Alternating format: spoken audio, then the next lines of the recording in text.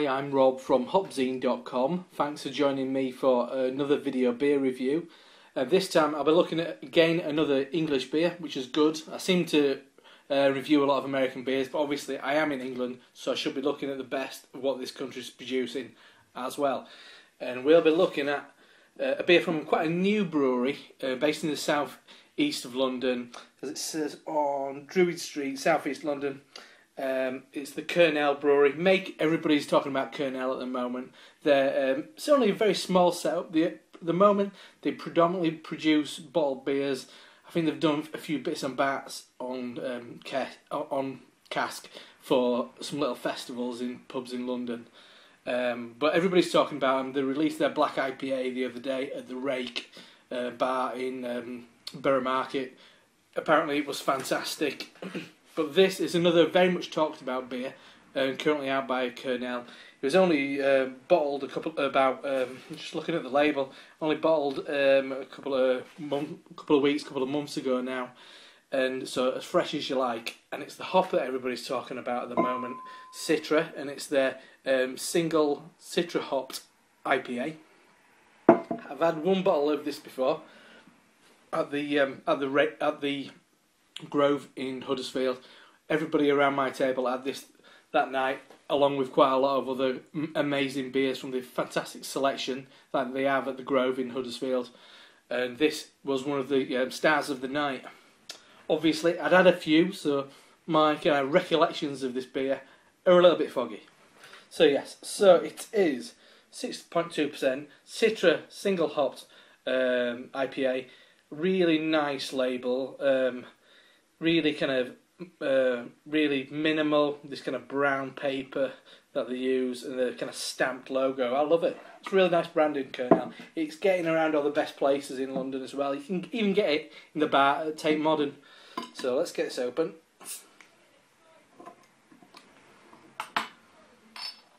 Ooh, I can smell it already. Just as I pop the cap, a little whiff of hops sneaked out. Got my meantime glass here. Is it a snifter? Is it a tulip glass? I'm not sure. It's somewhere in between, I think. It's a bottle conditioned beer. Oh, I can smell it. It's amazing. Whoa. Let's have a look there. So, I keep getting whiffs of this. It's really distracting. It's a really nice, slightly hazy, probably a bit of hop haze to that, a bit of protein in there. As I said, very small plant, probably don't filter the beers, but that don't affect me. A nice kind of hazy orange, kind of like a slightly orangey copper. It's a nice looking beer, a little bit of a head on top, more of a kind of white film. Let's get a sniff of this. Obviously, I can smell it from here. It smells great, but let's have a proper sniff.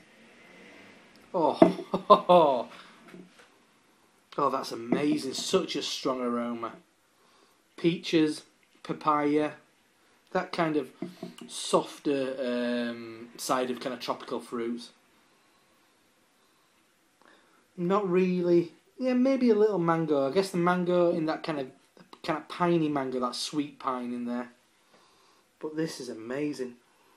Yeah, definitely papaya and peach. A little bit of orange in there. But it's all of fruit, that's all fruit.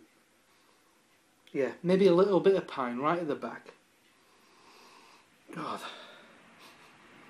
that smells amazing, really does. One of the best smelling beers I've had in a while. I'm sure you've watched my video for the Roosters American Pale Ale. I mean, it's on par with that. It is an amazing smelling beer, is that. Enough sniffing. As much as I want to continue, I want to drink it as well. So, as I said earlier, 6.2%.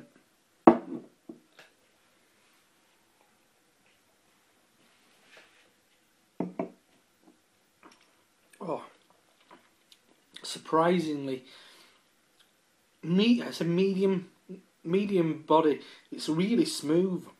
It's really smooth and velvety. Is that? That's really surprising. I wasn't expecting that. Expecting it to be a bit more, a bit thinner, but it's got a nice bit of body to it, is that, which is really commendable, really, for such a small brewery.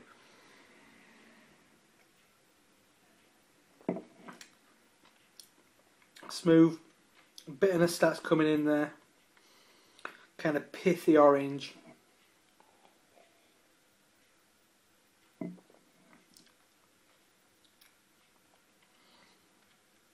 Yeah, tangerine kind of thing going on there. Bit of mango. Once again, papaya, peach, soft fruits. I guess they call them pale stone fruits, like nectarines and things like that. Yeah, kind of apricots. And bitterness coming through there.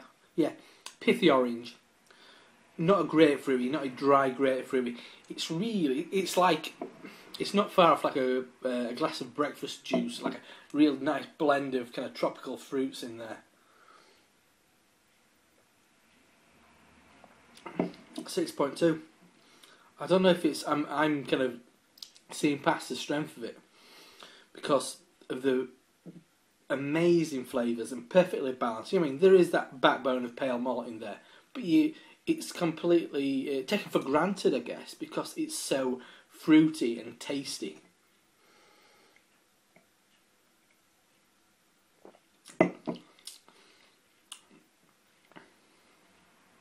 Ends, I guess, slightly floral, bit more bitterness, bit more of a kind of a lime zest bitterness to it, and then just disappears. Really Moorish, really Moorish. But I can't help sniffing it. It's so well conceived, is that? It's amazing. It's an amazing beer. Kernel, you can pick it up at a few outlets, as I said, in London. Easier to get hold of, but you can get it online at beer merchants. Very small quantities. Obviously, this has gone down really well with the kind of beer geeks out there and the bloggers. So they're going to make it again. I've just started home brewing. I've got my first brew fermenting in the corner of the living room. So it's a bit cold in this house, especially in the kitchen. So I've got it just behind the sofa. I've got that bubbling away. But I picked up some Citra hops the other day. And I'm really excited to see what outcomes I'm going to get from such an amazing hop, because this showcases how great hops can be, making a fantastic IPA, relatively modest ABV, and really, really top draw.